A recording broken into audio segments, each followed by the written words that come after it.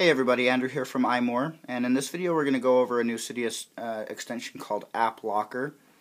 Basically what Applocker does is it allows you to lock down any apps or folders that you don't want anybody snooping around in. If you have your messages or your mail, something like that, if you pass your phone over to a friend, you don't want to have them seeing what messages or private information you have in your phone. Once you download the app, it'll actually, I have it activated right now. So once you download the app, it'll actually it'll put a settings pane in the settings app. Again, I have this locked down already, which is why you're seeing this. I'll disable it here so it doesn't cause any more interruptions. But what you'll want to do is drill down to this into the settings. Go to General. You can actually set up session locking. What that means is instead of locking down any specific app, if you want a number of apps to be locked down upon activating Applocker, say your mail, messages, phone, and whatever other sensitive apps you have on your device, this session locking feature will allow you to set up a session so that any handful of apps that you select will be locked down. Lock settings, you noticed that when I actually tried to access the settings pane for this tweak, it actually it won't let me into the settings to change any of these unless I enter the passcode. Lock device on failed, that'll actually lock down your device if the wrong passcode is entered more than once.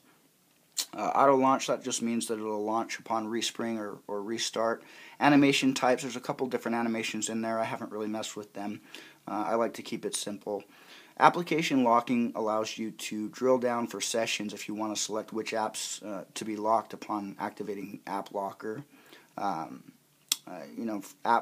Lock from jiggly mode, you can basically activate Applocker just by tapping on any app, holding it down for a second, and it'll activate Applocker. Lock launching apps from springboard, multitask switcher, notifications banner, post app launch. This will just make sure that nobody can get into those apps if, say, you receive a text message and just tapping on the text message will not allow you to get into the messaging app unless you enter the correct passcode. I think that's a pretty nifty feature, especially given the new features in iOS 5. Actually, iOS 4 is where the fast app switcher came in, but that's beside the point. Folder locking is a very useful feature in my opinion. If you have maybe a group of apps, if you don't prefer the session locking, you just want to throw all of your apps into a specific folder and make it private, you can do that. Just enable this. Enter the specific name of the folder. You have to be it's case sensitive. You have to be right on the money, or else it's not going to lock the folder down. Reset password phrase. If for whatever reason I forget the passcode that I set up, I can just enter a password phrase here. I just have it set up as password just for demonstration purposes. That'll let you get back in and change the settings if you happen to forget whatever your password was.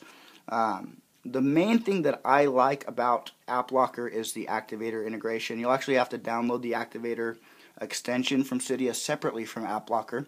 It's really great. I'll show you how it works here. Let's just go to, I think I have it set up already. Double tap the status bar. Let's see. Yeah, it's already set up. So if I want to activate Applocker here before I hand my phone over to somebody who needs to use it for whatever reason, I just double tap the home or the status bar, and it will ask me for my password before I lock it down. I set it up as 1234, and now all my apps are locked. It's as simple as that. It's really great for privacy advocates. If you want to make sure that nobody's snooping around your device, especially if you have sensitive material or sensitive documents on there, Applocker is really great for that. It's completely free in Cydia. Just remember that you have to download the activator extension separately. It's a great extension, very useful. Let me know if you have any questions in the comments, and thanks for watching.